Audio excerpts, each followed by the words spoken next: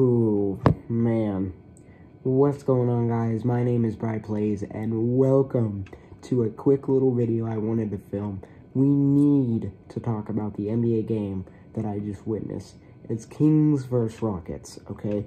Kings vs. Rockets. Kings are down by 2 with 2 minutes left to go. Keegan Murray, my guy, Keegan Murray, gets a clutch charge foul against. He takes the charge, and it's just clutch, okay? That's what starts all this. And then they don't score, but that is okay because you got Mr. Clutch, De'Aaron Fox, pulling up, making his shots, making his elbow shots, doing everything he can to deliver us the win. But that's not all. So it is, fast forward to about 10 seconds left in the game, okay? Fast forward to about 10 seconds left in the game. Kings are down by 2, not looking good, and Rockets have the inbound.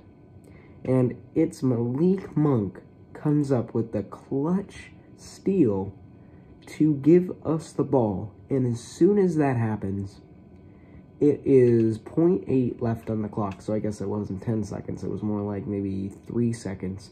Rockets are inbounding the ball. We're thinking we're done.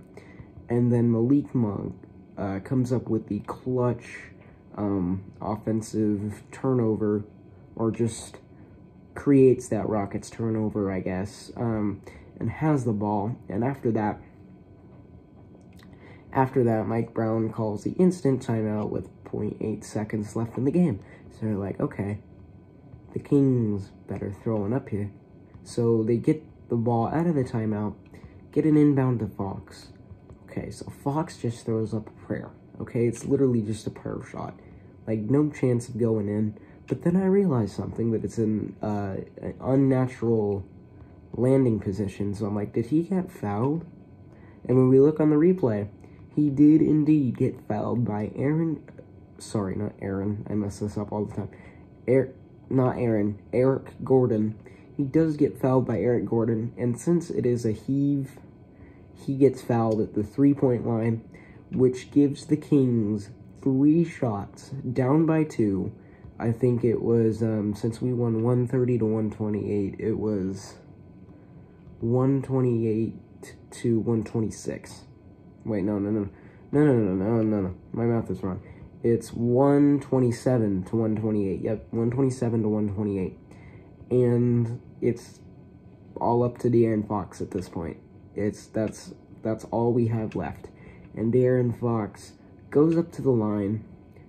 The first shot goes off the rim, bounces around the rim, and I'm thinking, okay, he's gonna miss the first one. But he doesn't. It goes in somehow, and then De'Aaron Fox ends up making the next 2 shots to give the Kings the win with 0.3 seconds left to go on the clock. The Rockets fire up a prayer shot, goes off the glass, and the Kings have won the game. So I just needed to go over that because I feel like that was a very unbelievable and very crazy ending. I'm still hyperventilating. I'm a pretty diehard Kings fan, so I'm still hyperventilating after that one. Sacramento gets the win, improves to 31 wins on the season, already eclipsing their win total of last season, man. Man, this season has been special for us, baby. Light the beam. Let's go, Kings.